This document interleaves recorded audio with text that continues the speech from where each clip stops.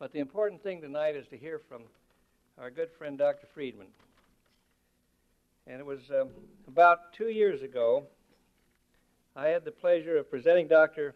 Friedman to a large group of distinguished Belgian economists, bankers, and businessmen at a luncheon in the American Embassy at Brussels.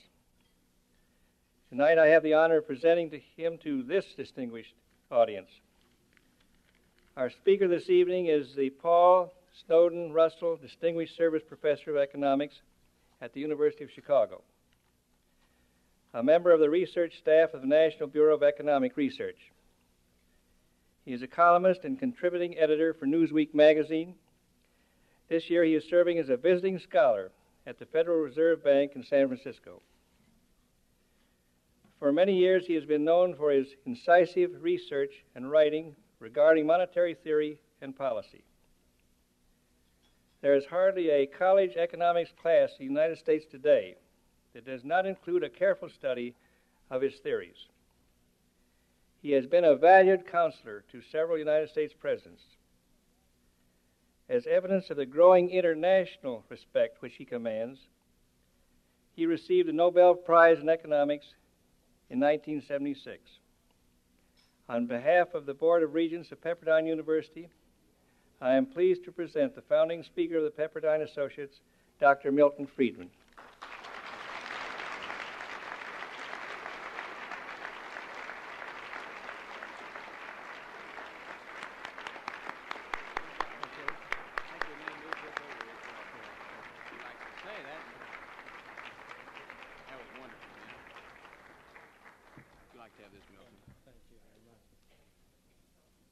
Thank you very much, Ambassador Firestone. I was I recall with great pleasure indeed the occasion on which Ambassador Firestone was my host in Belgium. We were over there in connection with a meeting of the Mont Pelerin Society. It's a society which was founded, as many of you may know, some 30 years ago by Friedrich von Hayek in Switzerland. I well remember when I came back from the first meeting of that, and I was sitting around the table at the Quadrangle Club at the University of Chicago. One of my colleagues was Hans Morgenthau, a professor of political science, and he asked me where we had been. And I told him where we had been and what kind of a society we had founded. And he said, "Oh, I see, the veterans of the wars of the 19th century." I was very much interested in Bill Banowski's descriptions of your associates, but I couldn't help feeling that I had been faithless to my profession, that I made a great mistake in not asking for a percentage of the house take.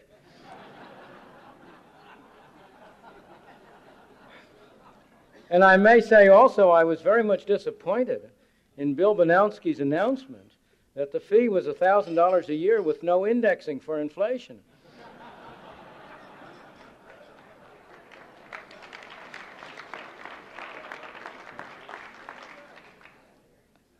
In turning to a more serious discussion, I ought to start by perhaps saying a word about the welcoming committee that many of you may have passed through on entering the hotel.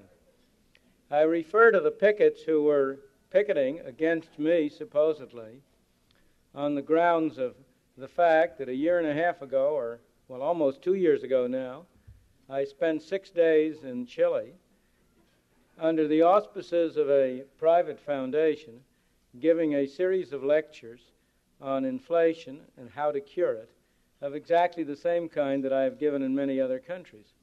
I have since then not known whether to be more amused or more annoyed by the attention that is received.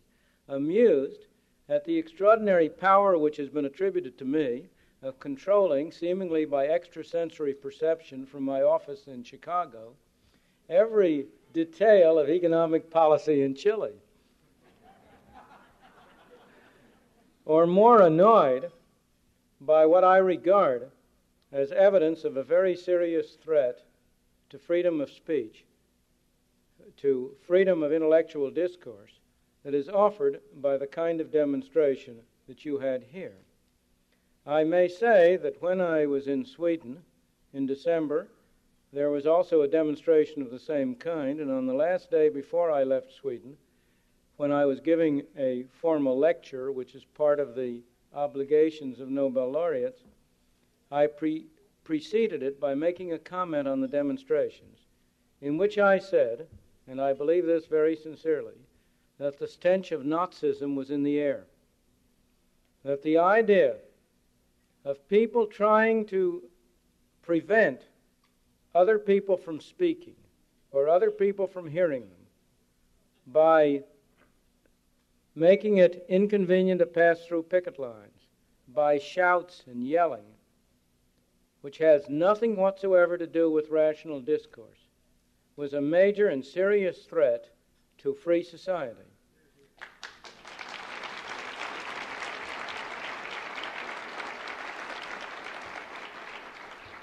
I mention on that occasion the experience of Nazi Germany in the 1930s, when before Hitler came into power, the communists and the Nazis joined together in this effort, because after all, communism and Nazism are but two sides of the same coin. And the subsequent effect of this was a chilling effect on the academic community in Germany. And after Hitler came to power, there was essentially no opposition offered by the academic community. It's very easy to dismiss this kind of a demonstration. There is a strong temptation on my part to say, I'm not going to let those hoodlums prevent me from going where I want to go and say what I'm going to say.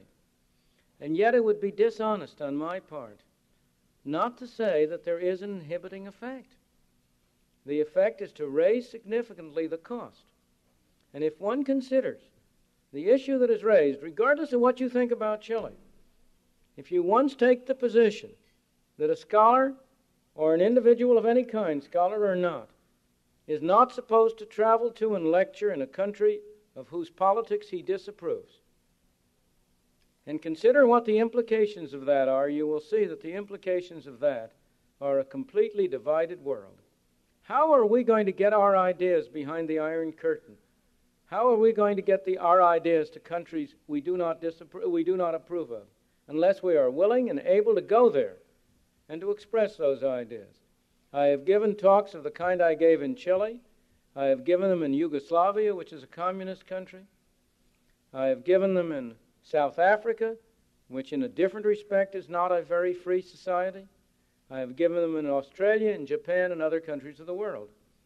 But there is no doubt that one of the effects of this kind of demonstration, and I don't think we ought to underrate their importance, is to inhibit colleagues of mine and other people, myself, from doing likewise.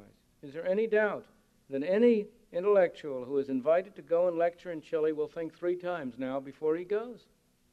And that is, I think, a very great cost, and we have to be on our guard against allowing these Nazi hoodlums to have that inhibiting effect on us.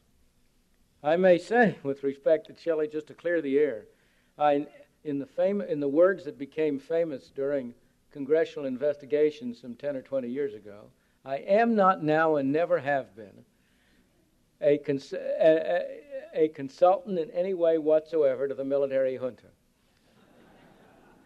I went down there under the auspices of a private foundation. I saw a great many people, including General Pinochet and other members of his junta. I said exactly the same thing in private that I always say in public. I do not approve of the military regime, but I believe that when the military regime did take over, Chile had the alternative only between 2 evil systems of government.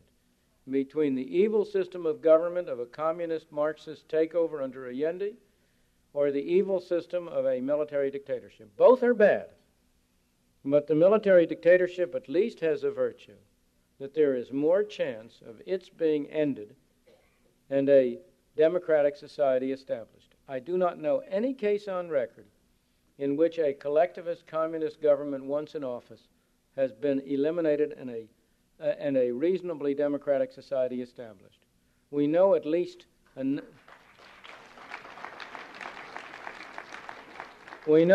number of cases in which a military regime has moved in the direction of freedom. Greece is one case. Portugal is a case which today is in great trouble, but is at least in that same direction. So I must say, as between the two evils, I have no doubt as to which is the lesser. Well, enough about Chile. Let me turn to my subject, although my subject is not unrelated to Chile, because my subject is the future of capitalism. And by that term, when I speak of the future of capitalism, I mean the future of competitive capitalism, of free enterprise capitalism. In a certain sense, every major society is capitalist. Russia has a great deal of capital, but the capital is under the control of the state, under the control of governmental officials who are supposedly acting as the agent of the state. And that turns it into a wholly different system than a system under which capital is under the control of individuals in their private capacity as owners, as operators of industry. And what I want to speak about tonight is what is the future of private enterprise, competitive capitalism. The reason this is very close to what I was just saying about Chile is because the future of private enterprise capitalism is also the future of a free society. There is no way, no possibility of having a politically free society unless the major part of its economic resources are operated under a capitalist private enterprise system.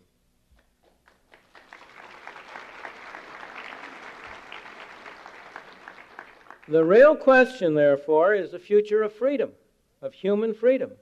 The real question, the question that I want to talk about, is whether we are going to complete the movement that has been going on for the past 40 or 50 years, away from a free society and toward a collectivist society.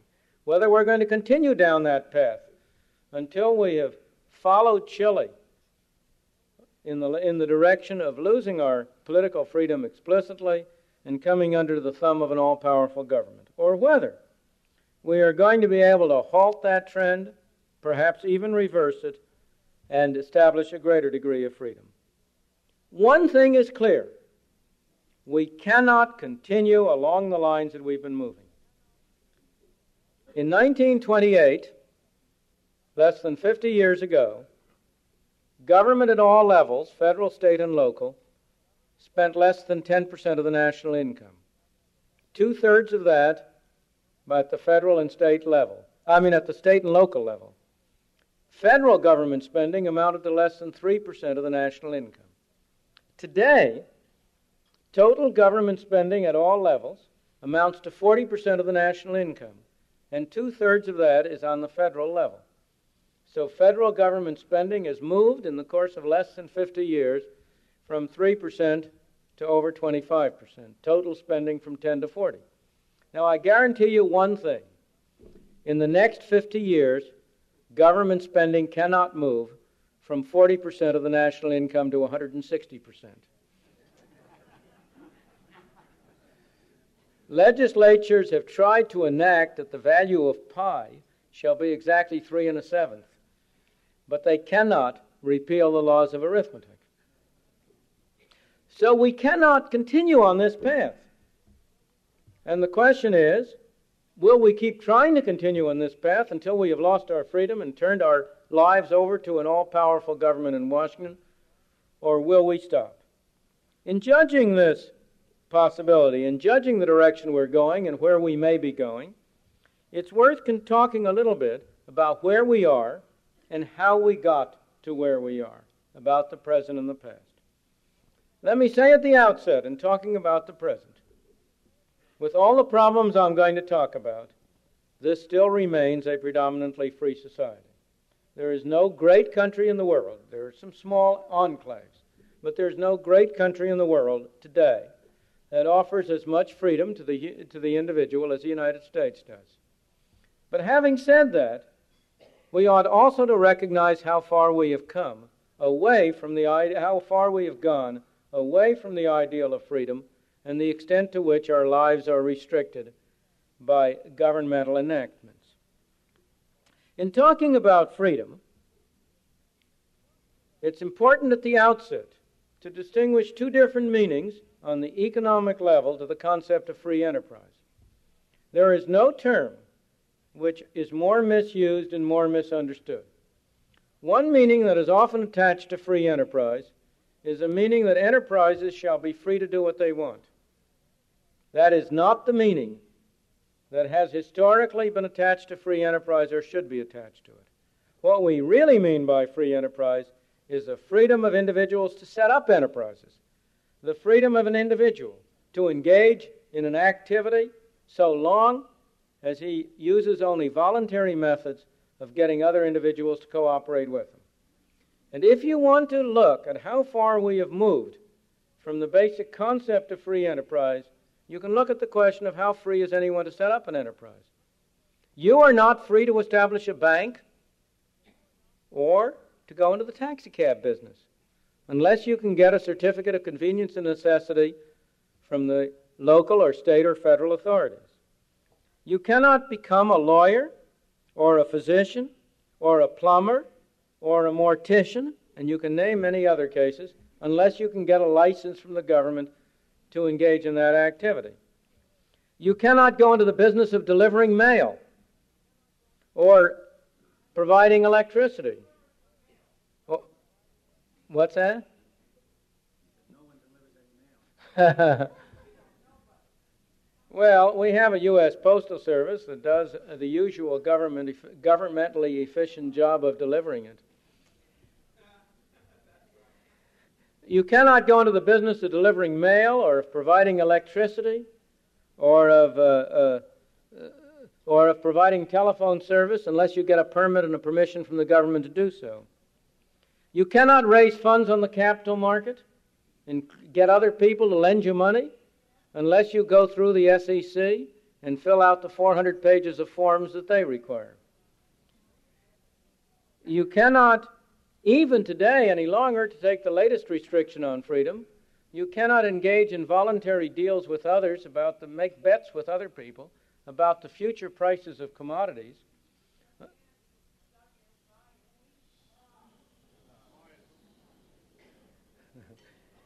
Delighted to have an echo. Yeah, I have the great advantage of having a microphone.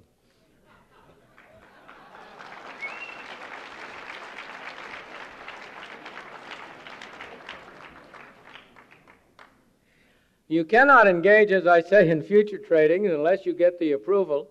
I forget the name of the latest batch of initials, but there has recently been set up something like the Commodities Futures Trading Corporation, which is a government organization approving futures trading. If you want to go away from this question of free enterprise in that sense, another way of looking at the extent to which we have moved away from a free society is that 40% of our earnings on the average is co-opted by the government. Each and every one of us works from the 1st of January to something late in April or in May in order to pay governmental expenses before we can start to work for our own expenses. If you want to look at it still another way, the government owns 48% of every corporation in the United States. We talk about ourselves as a free enterprise society. Yet in terms of the fundamental question of who owns the means of production in the corporate sector, we are 48% socialist. Because the corporate tax is 48%, what does it mean if I own 1% of a corporation? It means I'm entitled to 1% of the profits and 1% of the losses. Well, the federal government shares 48% of your profits and 48% of your losses, at least if you have some previous profits to offset those losses against. Once when I was in Yugoslavia some years ago, I calculated that the difference in the degree of socialism in the United States and communist Yugoslavia was exactly 18 percentage points. Because the U.S. government took 48% of the profits of every corporation, and the Yugoslav government took whatever 48 plus 18 is, I guess that's 66% of the profits of every corporation. And of course, those numbers grossly understate the role of the government because of its effect in regulating business in areas other than those which derive from its taxation. Let me give you another example of the extent to which we've lost freedom. About a year or so ago, I had a debate in Washington with that great saint of the United States consumer, Ralph Nader. And I planted a question on him because I knew what the answer would be, and I wanted to extract the answer. And the question I took up was the question of state laws requiring people who ride motorcycles to wear motorcycle helmets, Now, I believe in many ways that law is the best litmus paper I know to distinguish true believers in individualism from people who do not believe in individualism. Because this is a case in which the man riding the motorcycle is risking only his own life. He may be a damn fool to drive that motorcycle without a helmet. But part of freedom and liberty is a freedom to be a damn fool.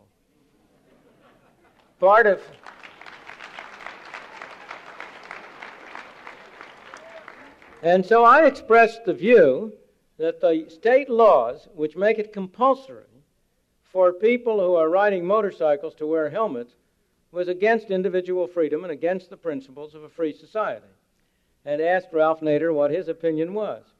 And Ralph gave the answer I expected he would. He said, well, that's all very well for a different society, but you must realize today that if a motorcyclist driving down the road without a helmet splashes himself on the pavement, a government-subsidized ambulance will come to pick him up. It will take him to a government-subsidized hospital. He will be buried in a government-subsidized cemetery, and his wife and children will be supported by government-subsidized welfare. And therefore, he said, we can't let him. Well, what he is in effect saying is that every single one of us bears on our back a stamp saying, property of the U.S. government, do not fold, bend, or mutilate.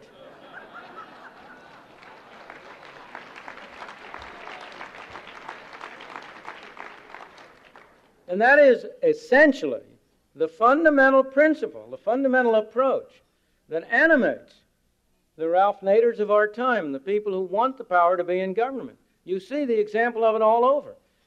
You see it in a law which was passed a few years ago, which requires the Treasury Department to report to the Congress a category called tax expenditures. Now, tax expenditures are taxes which are not collected from you because of various deductions permitted by the law, such deductions as interest or excess depreciation or whatnot. And the whole principle is that you are, after all, the property of the U.S. government. You work for the U.S. government, and the U.S. government lets you keep a little of what you earn in order to be sure that they'll keep you working hard for them. But the rest of it is the property of the U.S. government, and if the U.S. government allows you to deduct something from your taxes, well, then that's an expenditure. It's a tax expenditure. It's not a right that you have to keep it. It's not your income. It's theirs. We have gone very far indeed along the road to losing freedom. But now you may say to me, but you're talking only about economic matters, about whether you can enter a profession or an occupation. What about political freedom? What about the freedom of speech? Well, do not be under any misconception on that respect either. How many businessmen has anybody in this room heard in the past 10 years who have been willing to stand up on public rostrums and take issue with governmental policies? I have heard many a businessman get up and express general sentiments in favor of free enterprise and of competition.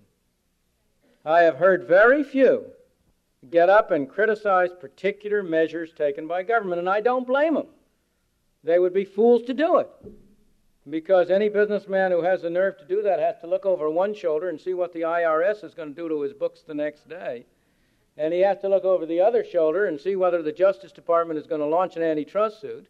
And then he has to find 2 or 3 more shoulders to see what the FTC is going to do. And you take any other 3 letters of the alphabet, and you have to ask what they're going to do to you too.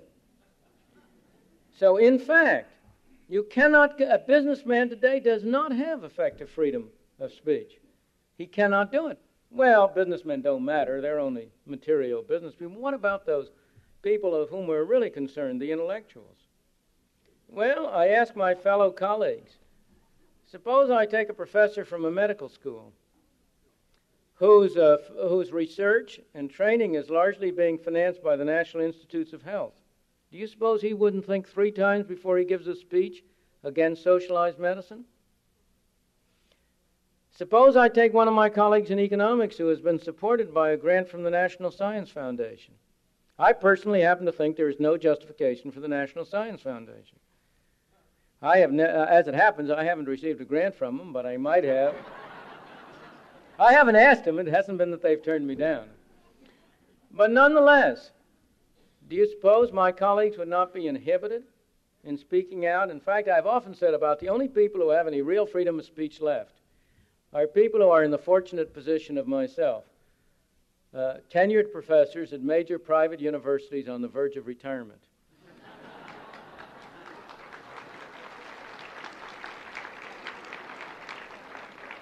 Now, let me give you an even more chilling story about freedom of press. The other day, I got a clipping from a friend of mine, a clipping from an English paper, to the effect that the London Times had been prevented from publishing on one day because the unions that controlled the press refused to publish it because the issue carried a story that was critical of the policies of unions. Now, what does that make of freedom of press? And do you mean to say there aren't American newspapers, and many of them, which would hesitate very much before printing stories and articles that would be regarded as antagonistic by the trade unions on which they depend to get out their paper? So do not kid yourself. There is no way of separating economic freedom from political freedom. If you don't have economic freedom, you don't have political freedom. And the only way you can have the one is to have the other. Now, so much for the present. What about the past? The closest approach to free enterprise we've ever had, in my opinion, in the United States, was the 19th century period. And yet you and your children will hear over and over again in their schools and in their classes the myth that that was a terrible period when the robber barons were grinding the poor, miserable people under their heels. That's a myth constructed out of whole cloth. The plain fact is that never in human history has there been a period when the ordinary man improved his condition and benefited his life as much as he did during that period of the 19th century when you had the closest approach to free enterprise that you have ever had. Most of us in this room, I venture to say, are beneficiaries of that period. I speak of myself. My parents came to this country in the 1890s. Like millions of others, they came with empty hands, and they were enabled to find a place in this country and to build a life for themselves and to provide a basis on which their children and their children's children could have a better life. There is no saga in history remotely comparable to the saga of the United States during this era, welcoming millions and millions of people from all over the world and enabling them to find a place for themselves and to improve their lot. And it was possible only because you had an essentially free society. If the laws and regulations that today hamstring industry and commerce had been in effect in the 19th century, our standard of living today would be the standard of living below that of the 19th century, and it would have been impossible to have absorbed the millions of people who came in this country. The question is, what produced the shift? Why did we move from that situation in which we had an essentially free society to a situation in which today we are moving toward an increasing regimentation by government?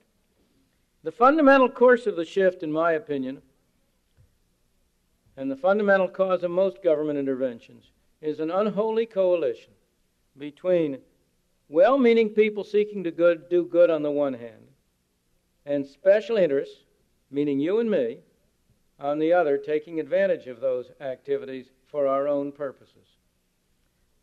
You have had the great movement toward government has not come about as a result of people with evil intentions trying to do evil. The great growth of government has come about out of good people trying to do good. But the method by which they have tried to do good has been basically flawed. They have tried to do good with other people's money. And doing good with other people's money has two basic flaws. In the first place, you never spend anybody else's money as carefully as you spend your own.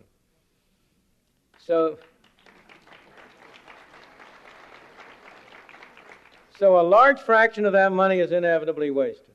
In the second place, and equally important, you cannot do good with other people's money unless you first get the money away from them. So that force, sending a policeman to take the money from somebody's pocket, is fundamentally at the basis of the philosophy of the welfare state. And that is why the attempt by good people to do good has led to disastrous results. It was this movement toward welfare statism that produced the phenomenon in Chile, which ended up in the Allende regime.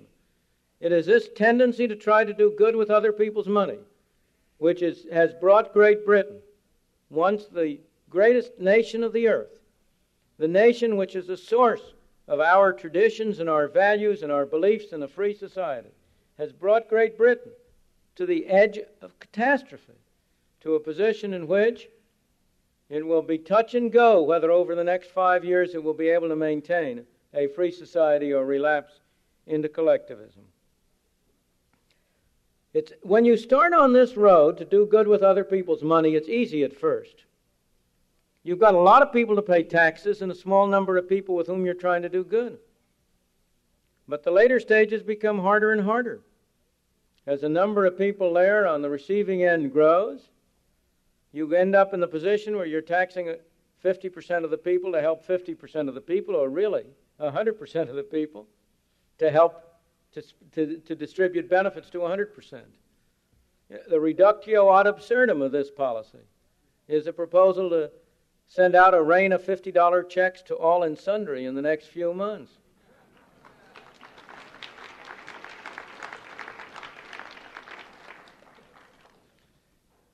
But Bill Banowski has told me I've got to keep my comments short, so I've got to move on and get away from that question to the next question of where do we go from here? People will say, well, you can't turn the clock back. How can you go back? Well, the thing that always amuses me about that argument is that the people who make it, or who accuse me and my colleagues of trying to turn the clock back to the 19th century, are themselves busily at work trying to turn the clock back to the 18th or the 17th century. Adam Smith, 200 years ago, in 1776, wrote The Wealth of Nations. It was an attack on government controls of his time, on mercantilism, on tariffs, on restrictions, on governmental monopolies. But those are exactly the results which the present-day reformers are seeking to achieve. In any event, that's a foolish question. The real question isn't are you turning the clock back or forward, but are you doing the right thing? The answer to those who say, are you going to turn the clock back is, do you mean to say you should never learn from your mistakes? But people argue, well, this is silly. Technological changes require big government. You no longer can talk in the terms of the 19th century of a government which only absorbs 3% or federal government of the national income. You have to have big government because of these technological changes. That's a bunch of nonsense from beginning to end. Some technological changes, no doubt, require government to engage in activities different from those which they did before. But other technological changes reduce the need for government. The improvements in communication and transportation has greatly reduced the possibility of local monopoly, which requires government intervention to protect consumers. Moreover, if you look at the record, the great growth of government has not been in areas dictated by technological change. The great growth of government has been to take money from some people and give it to others. Now, the only way technology has entered into that is by providing the computers which make it possible to do that. But then other people will say, but how can you talk about stopping this trend? What about big business? Is it really any different whether automobiles are made by General Motors, which is an enormous bureaucratic enterprise employing thousands of people, or whether it's made by an agency of the U.S. government, which is another bureaucratic enterprise? And the answer to that is very simple. Yes, it makes all the difference in the world, because there is a fundamental difference between the two. There is no way in which General Motors can get $1 from you unless you agree to give it to them. That's a voluntary exchange. They can only get money from you by providing you with something that you value more than the money you give them. If they try to force something on you that you don't want, well, ask Mr. Henry Ford what happened when they tried to introduce the Edsel. On the other hand, the government can get money from you without your consent. They can send policemen to take it out of your pocket. General Motors doesn't have that power. And that is all the difference in the world between a society in which exchange is voluntary and a society in which exchange is not. It's all the reason why the government, when it is in the saddle, produces poor quality at high cost, while industry, when it is in the saddle, produces high quality at low cost, because the one does have to satisfy its customers and the other does not. Where shall we go from here? I come to the end. There are two possible scenarios. The one, and I very much fear it's the more likely, is that we will continue the direction in which we've been going, that we will continue in the direction of gradual increases in the scope of government, of gradual extensions of government control. If we do continue in that direction, two results are inevitable. One is financial crisis, and the other is a loss of freedom. The example of the United Kingdom of England is a frightening example to contemplate. England has been moving in this direction. We're about 20 years behind England in this motion. But England has been moving in this direction from earlier than we were moving and has moved much farther. And the effects are patent and clear. But at least when England moved in this direction, and as a result lost its power politically and internationally, the United States was there to take over the defense of the free world. But I ask you, when the United States follows in that direction, who is going to take over from us?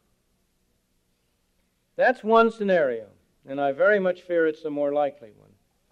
The other scenario is that we will, in fact, halt this trend, call a halt to the apparently increasing growth of government, set a limit, and hold it back. Now, there are many favorable signs from this point of view.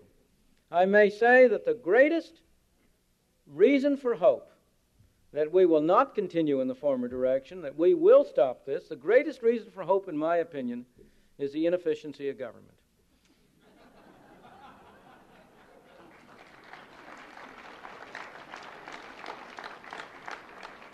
Many people complain about government waste. I welcome it. I welcome it for two reasons. In the first place, inefficiency is not a desirable thing if somebody is doing a bad thing.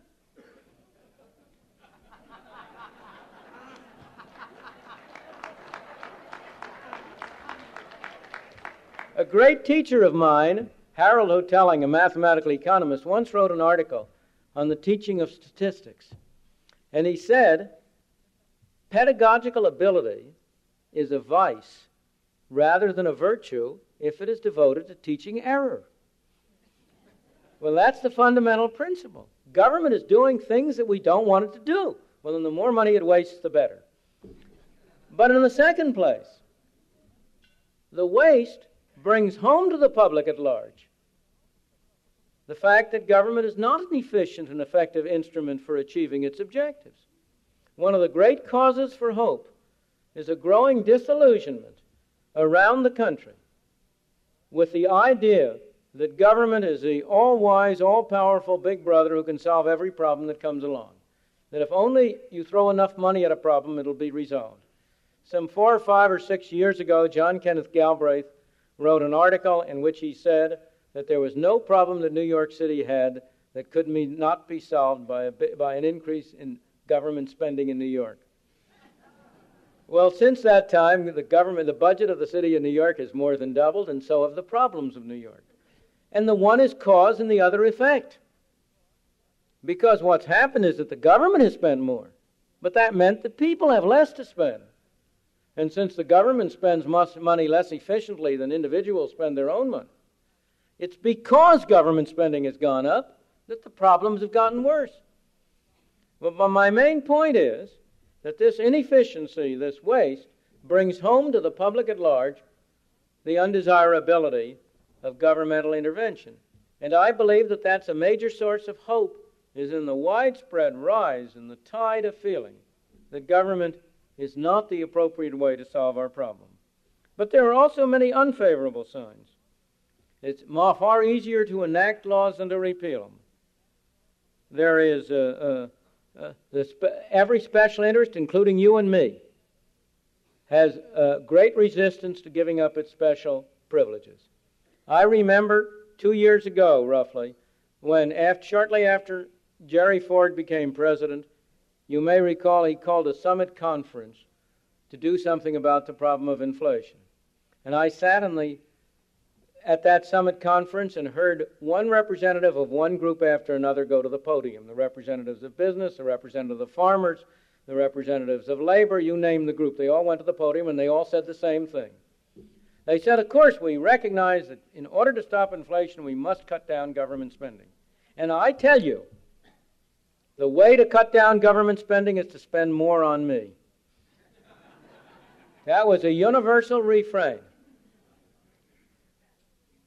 Many people say that one of the causes for hope is a rising recognition by the business community and business enterprises of the threat to the free enterprise system. I wish I could believe that, but I do not.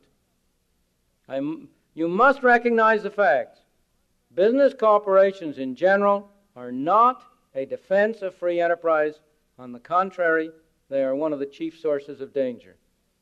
The two greatest enemies of free enterprise in the United States, in my opinion, have been and are, on the one hand, my fellow intellectuals, and on the other hand, the business corporations of this country, for opposite reasons.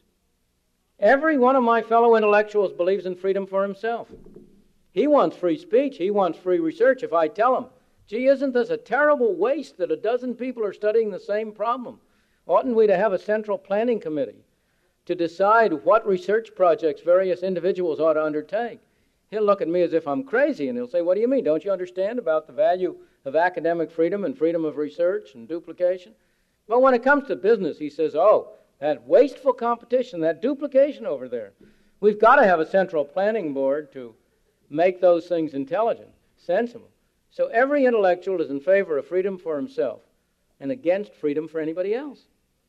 The business enterprises and businessmen are very different. Every businessman, every business enterprise is in favor of freedom for everybody else. But when it comes to himself, that's a different question. We have to have that tariff to protect us against competition from abroad. We have to have that special provision in the tax code. We have to have that subsidy. So businessmen are in favor of freedom for everybody else, but not for themselves. I say businessmen, and I don't mean it. There are many notable exceptions. There are many business leaders who have been extremely far-sighted in their understanding of the problem and who have come to the defense of a free enterprise system.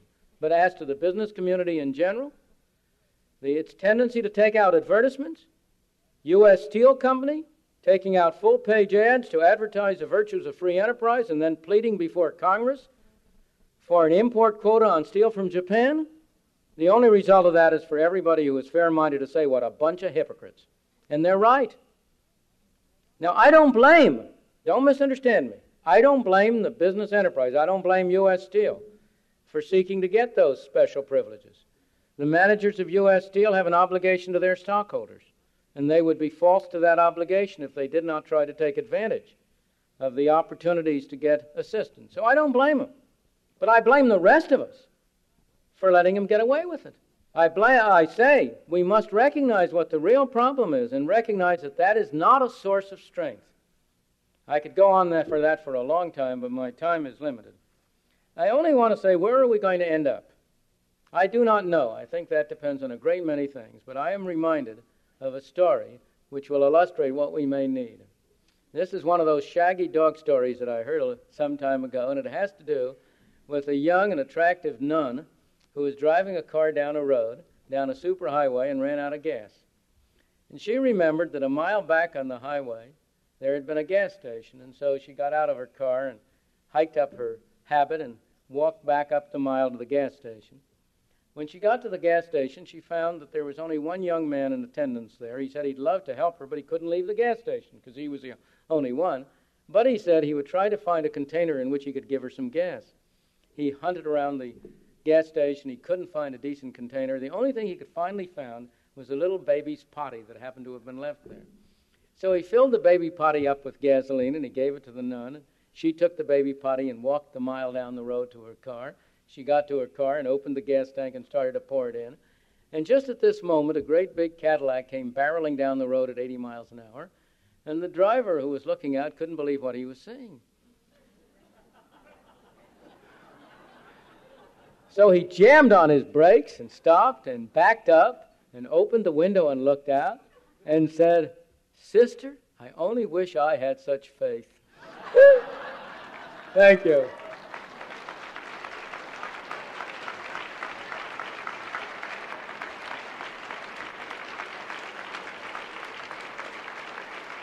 Do you want to handle asking questions, raising questions for a few minutes? Now we're going to take some questions. We're going to have about 10 minutes of questions. Please stand where you are seated. Speak loudly so that the question will not have to be repeated, and address it to Dr. Friedman. And we believe in freedom, so those of you who have to leave, thank you for coming. Goodbye. Yes.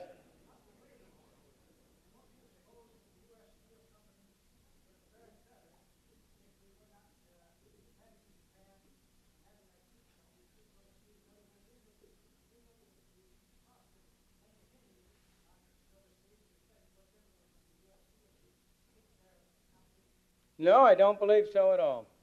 I believe that the cost of having troops overseas in Japan and elsewhere has undoubtedly imposed a burden on all of us. It means that there's a part of our national income that is not available for other purposes. But there is no special way in which that impinges on U.S. steel, and there is no way in which that justifies anything but complete free trade in steel. The point of the matter is that illustrates the great fallacy in people's analysis of the economic problems.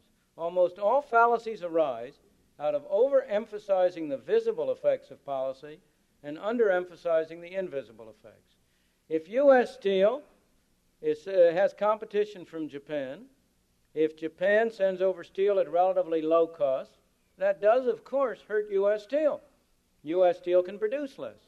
But on the other hand, it means in the first place that consumers of steel are benefited by having steel at lower price. In the second place, and equally important, it means that Japan has dollars to spend in the United States, which increases the demand for other goods, which means that other industries in the United States are benefited by being able to sell more to Japan. I understand the U.S. Steel's personal interest, but from the national point of view, I do not believe there is any justification whatsoever.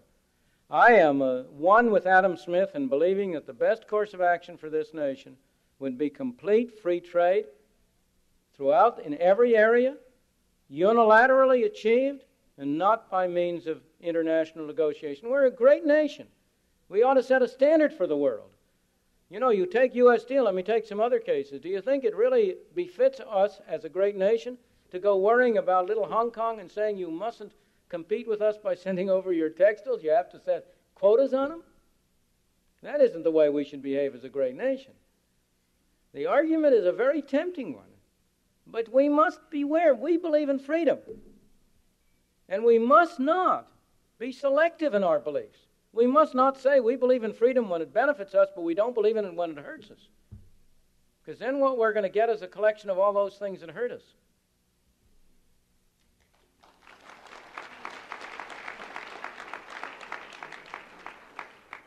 Yes.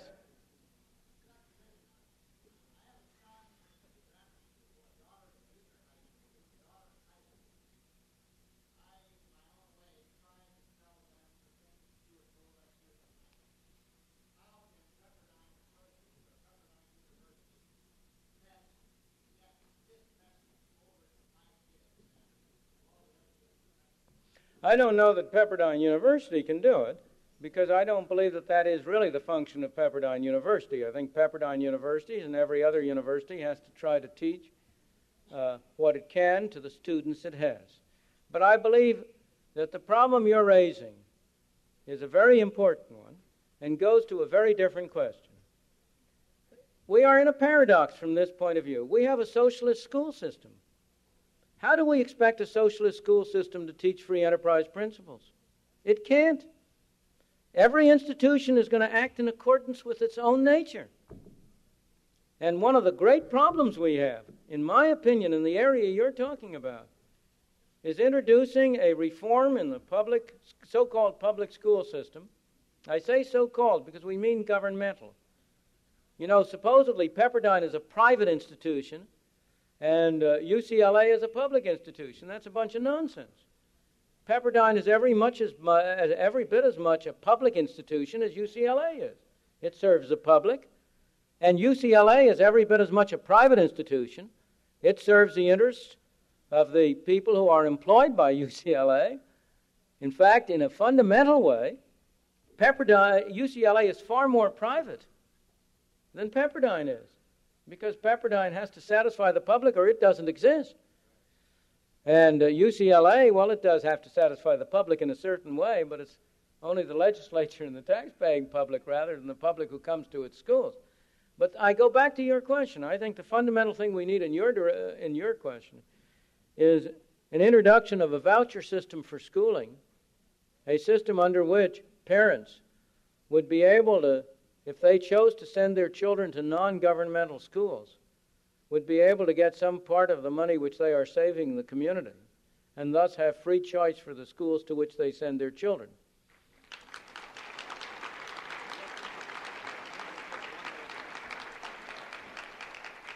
We have one more question we can take according to Bill, and in the principles that we have been following, how much am I bid?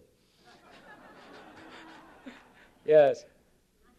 Many of us agree with what you say, Dr. Friedman, but what recourse do we have personally against governmental interference? Well, the question is a very good one. It's what recourse do we have personally against government interference? We have two recourses. One of the points I should have mentioned of hope is the extraordinary ingenuity of the American public in finding ways to get around laws.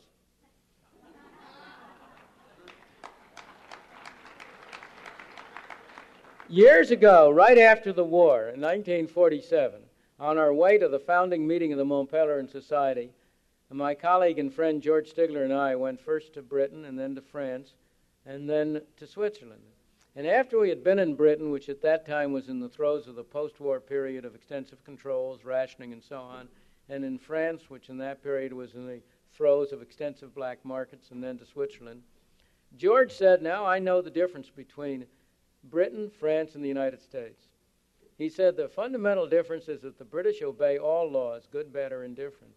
The French obey no laws, good, bad, or indifferent. The Americans obey the good laws. That's one recourse, and it's a very important one. The second is, and now I'm going to take you more seriously on a different level, because I think the real question is, what can we as a practical matter do to try to promote something which will stop this process? I think we have two problems. We have a long-range problem of changing the attitudes and opinions of people. A fundamental reason for the drift we've been in has been a change in philosophy from a doctrine of individual responsibility to a doctrine of social responsibility. And that is a long-range project of changing that opinion. I think such change is underway. I see it on all sides, among the young, among others.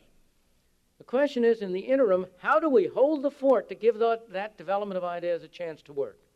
And there, I must say, if you'll pardon me in going into specifics, I think the most promising idea is one which was tried out here 3 years ago under the sponsorship of Ronnie Reagan, Prop 1, a proposal to have a constitutional amendment that would set a limit to spending at the state level as a fraction of the income of the people.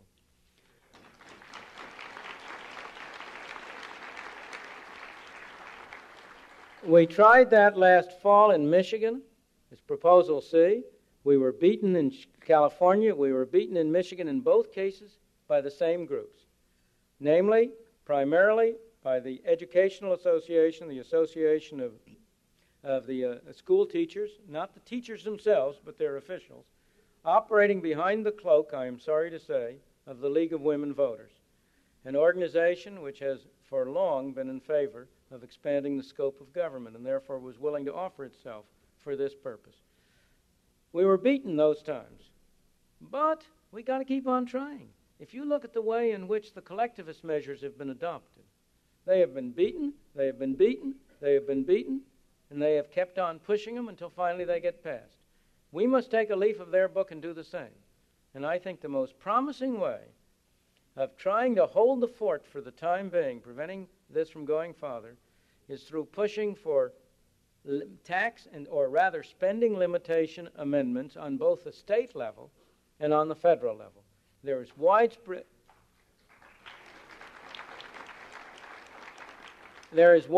interest in this in many states. The Southern Governors Conference had a task force which worked out an amendment for the federal Constitution and which was endorsed at the last meeting of the Southern Governors Conference. I think this is not an idea which is impossible. I think of all the things on the horizon, it's the most promising single political initiative, not as a final solution, but as a stopgap to give us time to get the final solution, which must be a change in ideas. Thank you very much.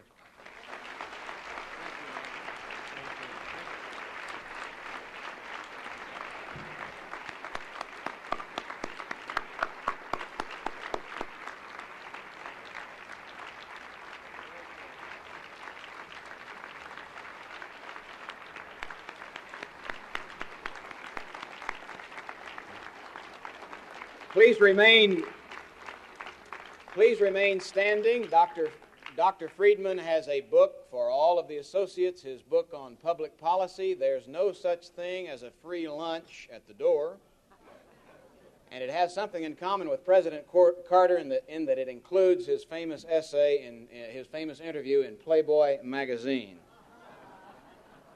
This group of Pepperdine Associates next meets in February 1978. I don't know what we do for an encore with this Nobel laureate, but I can tell you we have been in touch with Alexander Solzhenitsyn.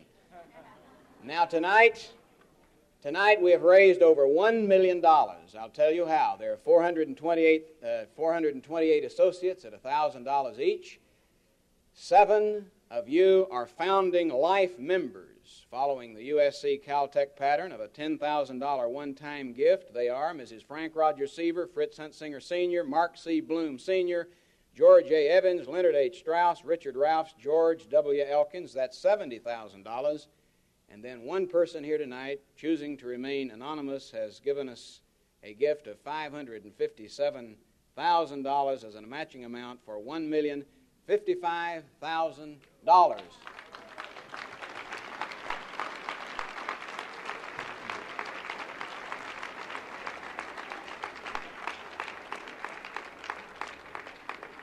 Now, while you're standing,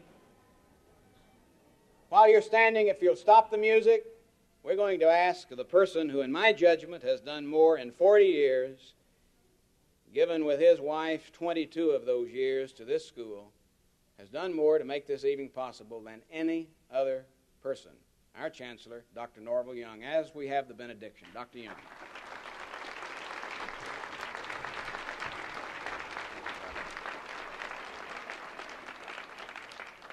Thank you. Shall we pray? Dear God, we are thankful that we have a country in which a man who is free, like Milton Friedman, can speak his mind to us as free to hear and to act. And we are thankful for these 428 associates who are joining us at Pepperdine in the battle against ignorance, fear, prejudice, superstition, and hate, and collectivism. And we pray that this night may be multiplied to the blessing not only of the thousands of people who will come under the influence of those touched by teachers like those that have been presented and who serve on our faculties, but will reach many others, even to those yet unborn, and that our country may always be free. We make this prayer in the Master's name. Amen.